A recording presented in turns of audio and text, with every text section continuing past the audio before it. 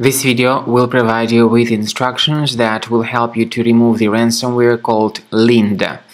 In the video you will find out why exactly the ransomware is called like that. You can clearly see that before the ransomware attack you are able to open your files without troubles. Unfortunately, because of certain vulnerabilities in the safety of the computer, in the protection of Windows computers, this Linda ransomware may be injected into the computer, and then people realize that something bad has occurred and that they cannot access their files. This Linda ransomware encrypts the files and it's not possible to use them anymore. The ransomware then tells the victims that they need to pay a special ransom for file restoration. Well, this is what happens with the files. You can clearly see that the ransomware appends this Linda extension after the files are encrypted. There is also some other data that is added after the main file extension, for instance, some email address, some unique identifier, and finally this Linda extension.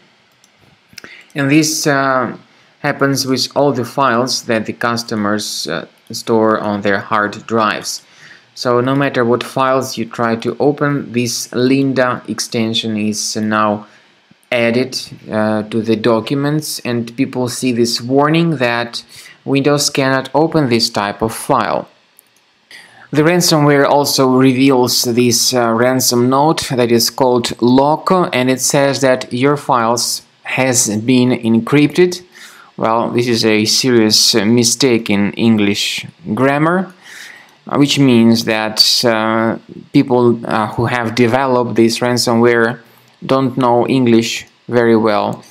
Anyway, the ransomware tells the victims that they need to pay the ransom for file restoration and file decryption, but paying the ransom is not a good solution. This does not guarantee that the files would be restored. Also, these two email addresses are mentioned in the ransom note.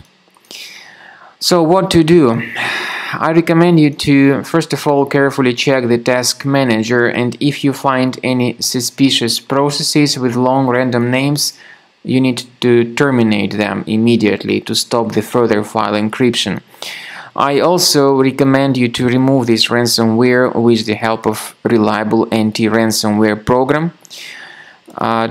The program is called Combo Cleaner, but to download it you need to use Internet Explorer browser, because other browsers and their desktop shortcuts may also be infected by this ransomware. Go to the page combocleaner.com, combocleaner.com, use this green download button, install the program, and then start researching your system with its help. The program should first of all update its anti-malware database for proper detection of this ransomware. So the program is in the trial mode. Initially, only the quick scan option is available. Click on Start Scan button. The scanning itself will take some time. While the scanning is taking place, please pay attention to the features of Combo Cleaner. For instance, there is a great feature called anti-ransomware, which allows you to add certain folders on your computer, and these folders and their contents will always be protected against ransomware attacks. So Combo Cleaner works exceptionally well when it comes to identifying the majority of computer infections today, including adware, browser hijackers, unwanted browser extensions, fake system optimization programs, potentially unwanted applications, and of course ransomware. So Combo Cleaner not only removes this ransomware, it also helps to protect your data from being damaged in the future. At the end of the scanning you will see the summary of the threats which were found, and you will see the locations of these threats, and Basically, the only correct solution is to remove this ransomware immediately. Of course, we recommend upgrading to the premium license.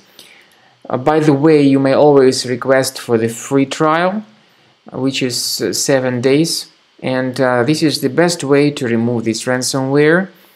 And by upgrading to the premium license, your data will always be protected from further ransomware attacks.